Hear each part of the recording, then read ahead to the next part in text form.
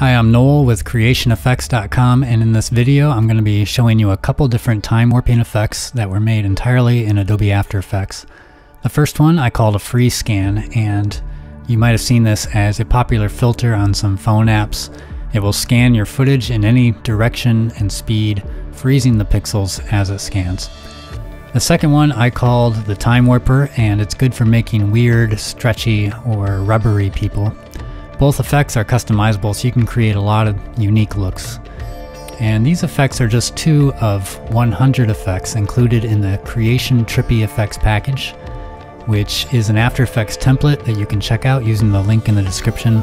It's got lots of trippy effects for your footage, as well as a bunch of trippy, mesmerizing animations, all of which you can customize using simple controls.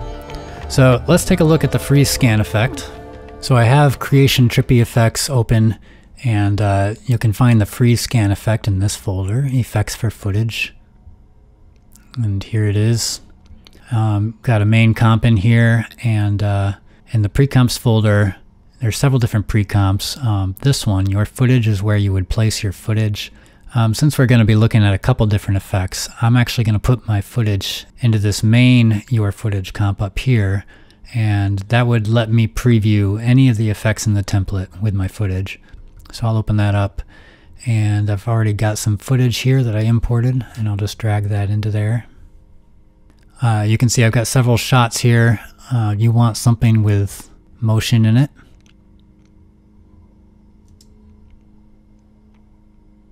We'll go with the breakdancer. I'll close that, and I'll open up my freeze scan comp. And let's just play it back and see what we got. So you can see there's like an invisible line that goes across, and it freezes the pixels as it passes over them. And if you play it long enough, you'll see that it actually unfreezes and resumes normal playback. That's a feature you can turn off if you want. But let's take a look at this comp. At the top we've got some instructions here. You'll want to read through those. And the second layer is this control layer. If you select that and then look in your Effect Controls panel, and if you don't see this panel, just go to Window and choose Effect Controls. This is how you can customize the effect using these controls here. So let's take a look at this first control, Quality Resolution. I've lowered it to 30% because it makes it a lot faster to work with. I recommend that you lower it while you're customizing it and previewing, and then when you're ready to render, you can turn it back up. The thing to remember is that the higher this number is, the effect gets exponentially slower. So there's a big difference between 80% and 90% when it comes to render speeds. And really, this, you should never put this higher than 95%. I think it just will take too long to render. Probably a good number for rendering would be 85 or somewhere around there. And also, the timeline gets exponentially slower the farther down you are. So when you send your render to Adobe Media Encoder, it might start going fairly fast, but by the time you reach the end, it's going to take a lot longer for each frame to render. Anyway, when you lower the resolution, you can see what that does to the effect. We can see all these different steps or lines. So this gets a lot smoother when you increase the quality, but also, in addition to these smaller steps or these jagged lines, we've got some larger jagged edges here. I don't know if you can see that, but it goes like that. If you see that in your footage, that's because there's a mismatch in the frame rate. So if I go back to my project panel, you can see that this comp is 29.97 frames per second. And if your footage is something else, then it's going to show up as these jagged edges. So we can see that our footage is 25 frames per second. So we need to change all of our comps, our main comp and all the pre-comps, to match our footage. We'll start with this one up here. Just open it, and then you can change the frame rate in the composition settings panel. So that's under composition settings, or you can do Control K or Command K on a Mac. And we'll just change it to 25. And then I'll do that for the rest of these as well.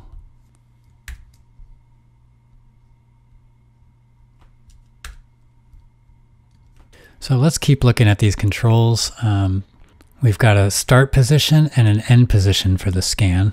So if we select this pseudo effect here, we can see where those positions are. We've got these little crosshairs here that you can click and drag, or you can enter in the values up here. You can make the scan go in either direction or from top to bottom or vice versa or diagonally if you want. The next one we got is the scan start time. So it's set to 0, which means that the scan starts at frame 0. If we, I'm going to change the footage so I can show you something. In this clip, we've got some cool motion, and I know because I've tested this before, if we delay the scan a little bit, then we can sync it up with this fire, which is moving across the screen. Ideally, you want the scan to follow something that's moving in that same direction. And if we go back here and play it back, you can see it's working on the smoke, but it's not catching up with the fire. If we just delay it by half a second, we'll do 0.5, and then let's play that back. We've got that cool streak of fire. You can also set the duration of the scan so it lasts 4 seconds to go from here to here. You can set that to whatever you want. The continue scan feature, I told you about that earlier. If you uncheck it, then it won't do that second scan and start playing again. But instead, actually what happens is just some weird warping. Alright, preview displacement map. If we turn that on, we'll see a gradient that moves across the frame. So without going into too much detail, this effect uses the time displacement effect in After Effects. That effect can displace pixels by time, and it uses a grayscale gradient or map like this to determine how to displace those pixels. So whenever there's a solid 50% gray color, like we see here, pixels aren't displaced at all. They just play back normally. If you have a darker than gray color, then those pixels will be playing from an earlier time in your footage. So those pixels will be playing on a delay.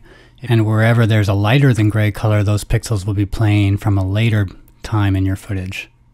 And next we have this adjust gradient angle control. If you turn that up a little bit, it changes the angle of the gradient, which ends up slowing down your footage after the scan.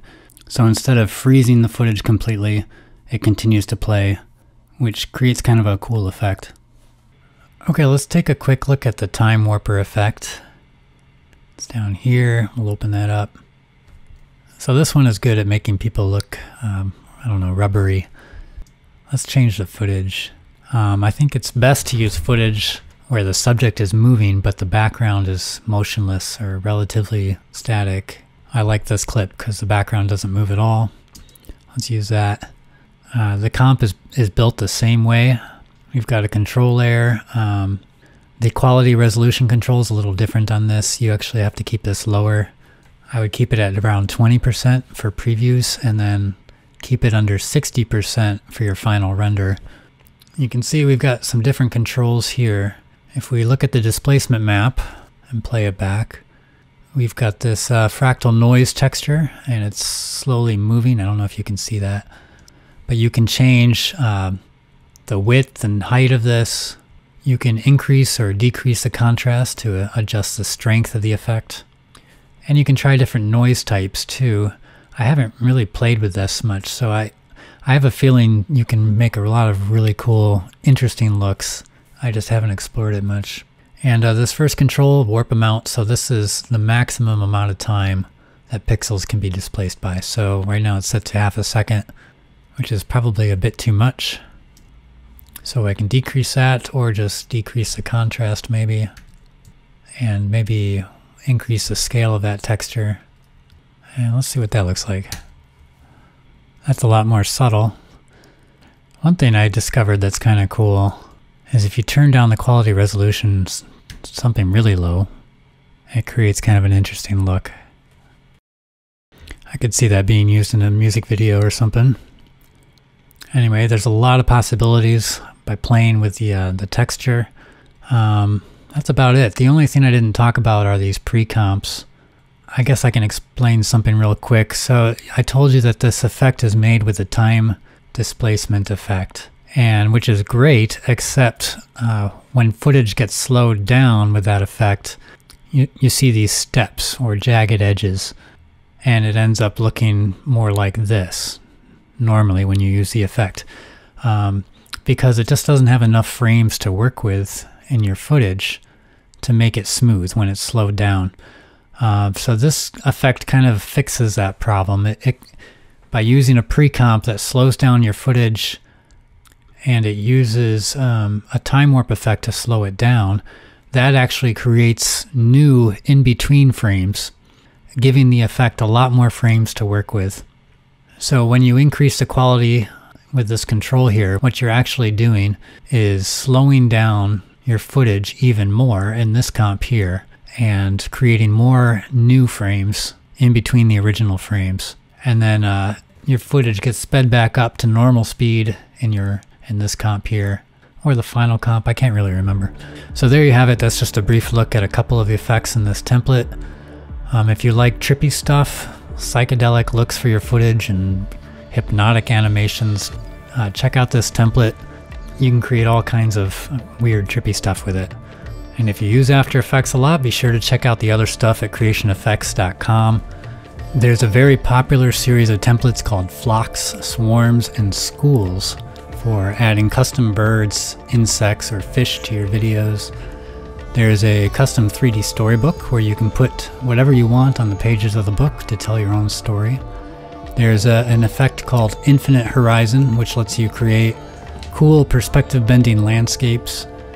Micro is one that lets you create realistic microscopic animations. And you can also find a number of nature templates. So there's the Beast series, which lets you create custom animal animations. Ocean lets you create 3D water. And there's one called Landscaper, which I'll be releasing soon, and that one will let you create really cool 3D landscape animations. There's glitch effects and VHS effects, old film effects, and an artifacts template which lets you turn your footage into animated artwork in almost any medium.